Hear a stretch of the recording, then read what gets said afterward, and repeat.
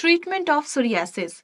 For chronic extensive plaque psoriasis and for psoriatic arthritis, we give the patient the drug of the choice is methotrexate.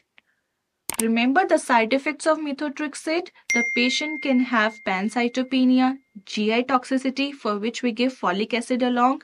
Then the patient can have reversible oligospermia and hepatitis. For pustular psoriasis, the drug of choice is acitretin.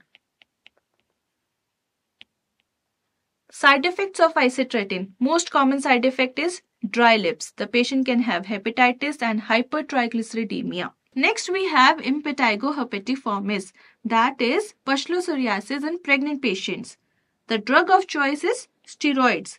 Remember, a patient of psoriasis taking steroids can result in pustular psoriasis. So steroids are contraindicated in psoriasis, but it is given in those patients who are pregnant. The second drug of choice is cyclosporin. Remember, cyclosporin is nephrotoxic. It can increase the blood pressure of the patient.